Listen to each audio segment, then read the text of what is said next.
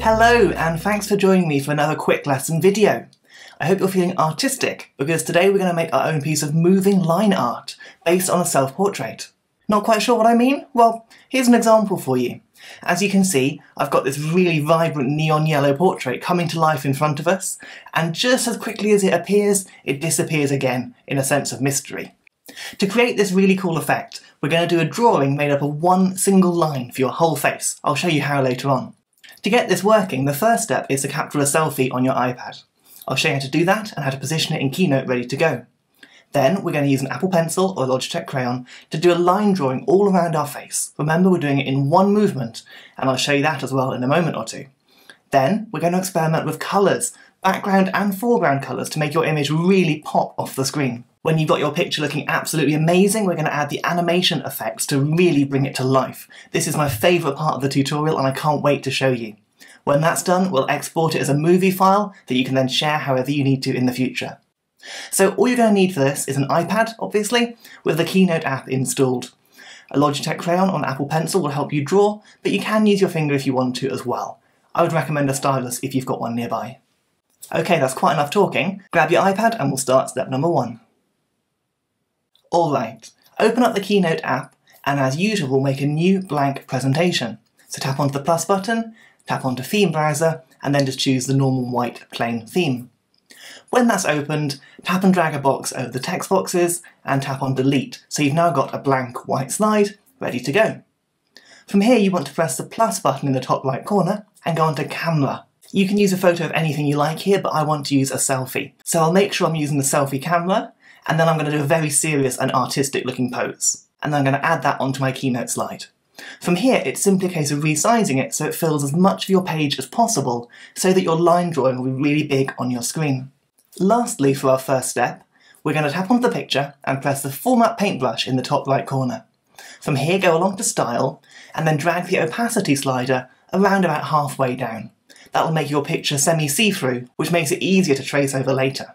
Then go on to Arrange and tap on Lock. Now your picture won't move by accident, and you're ready to start step number 2.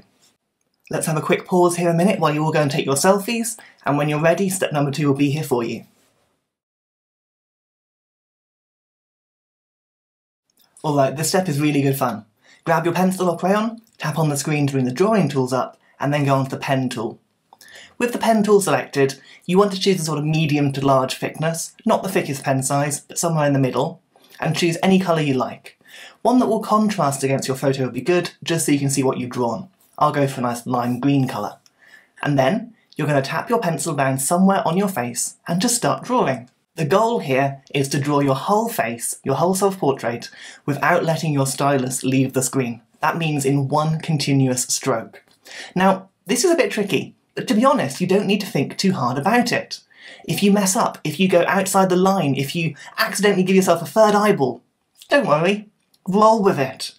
Keep the movement going, keep that pencil going around your face, add a bit of shading if you can, perhaps for your hair or your eyeballs, and don't worry too much about this being perfect. In fact, I'll tell you now, yours is not going to be perfect. This is all about the process, and it gives a really amazing abstract style self-portrait at the end. The more abstract the better, as far as I'm concerned. When you finish your drawing, press Done in the top corner, and then you're ready to move on to step number 3.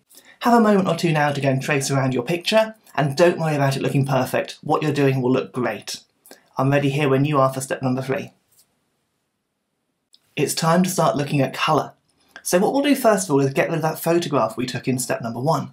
So tap on your photo, press Unlock, and then press Delete.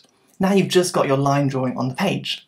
With the photo gone, you can then press the Format Paintbrush and go to Slide Background to change your background colour for your piece of art. Choose any colour you like here. Even if your foreground colour isn't quite right, we'll change that next. Experiment with some different colours. I'm going to go for this grey for the moment, but I might change it later on, who knows. You can change yours as well. When you've done that, you're going to get your pencil again and tap onto your drawing. That will take you back into the drawing editing mode. But crucially, you're not going to do any drawing here. In fact, you're going to choose the tool which is kind of like a white pencil with a grey and white stripy nib at the end, and that's the selection tool. Tap hold of that one and draw a rough shape around your whole drawing. That will select what you've done already. And now, where the colour picker normally is, you'll see a new button that I'll point to now on the screen. Tap on there, and you can then change the colour of your drawing to whatever colour you want. Choose one that looks great against your background colour here. When you're happy with your foreground colour, press Done, and remember, if you want to, you can change your background colour as well now to make the perfect colour scheme for your piece of art. Have some fun exploring those colour options, see what you want to choose for your piece of art, and when you're ready, we can go on to step number 4. It's now time to make your drawing come to life with some animation. So using your finger, tap to select your drawing once, and then press Animate on that floating toolbar. On here you'll get the animation bar at the bottom of your screen, and you can have a choice to add 3 different types of action. First of all, we'll add a built-in effect, so tap onto there, and then you're going to choose Line Draw. You'll get a preview straight away, and you should see exactly what's coming as your drawing comes to life in front of your eyes. I'll come off that screen by pressing the X in the lower left corner, and now I'm going to add a build out effect as well to make my artwork disappear. You've guessed it, I'm going to choose Line Draw again. Tap on that X, and now on the action bar at the bottom, you should see Line Draw for your build in, nothing in the middle, and then Line Draw for your build out at the end. That's exactly what you want. Tap onto the first Line Draw now for the build in. Here we're going to change a couple of quick settings. First of all, where it says Start, tap onto there, and you want it to start after transition. Make sure there's no delay, because you want it to start as soon as your slideshow is played, and then go back. Now we're going to go on to acceleration, and the acceleration will show the speed at which that drawing will happen. I want my speed to be a constant speed, so my acceleration is going to be set to none. Tap back, and then we're going to go on to the build out action as well. From here you're going to set the animation start to happen after the previous event. And you're going to add a slight delay here if you want to as well. That's so that your portrait can stay on the screen for a few seconds before it disappears. I'm going to choose a 4-second delay. I'll tap back and then again go on to acceleration to set none as my acceleration style. Now the animations are all done, you can come out of the animation screen and then you can press the play button in the top of Keynote to get a preview of what your artwork is going to look like when you export it. It should look amazing as your drawing builds in as if you're drawing it there in real time. It should pause for a moment or two, and then at the end it will disappear as if you're rubbing it out again. It looks pretty cool, doesn't it? Okay, time now for one last pause while you add your animations in, and then when you're ready, step number 5 will begin shortly. The last thing to do is to export our artwork as a movie to share elsewhere. So tap the 3 dots in the corner of Keynote, and then go down to where it says Export. From this screen you want to choose Movie.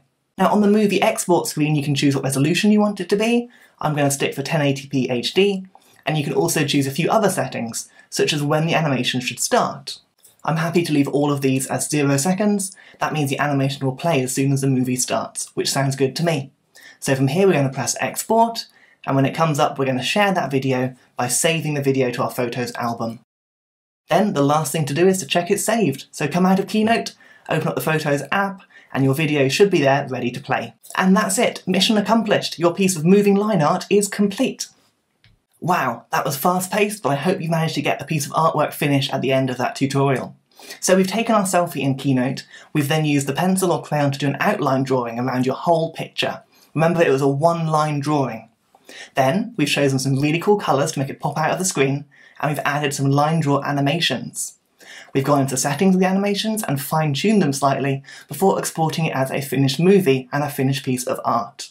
And hopefully that's it. You've created your own piece of moving line art, and I hope you're proud of it. I really wish I could see what you're doing right now, and it might be you can share it. So if you can, please share it on Twitter or Instagram with the Quick Lessons hashtag, or let me know in the comments below how you got on. I'd love to hear how your journey went on this tutorial.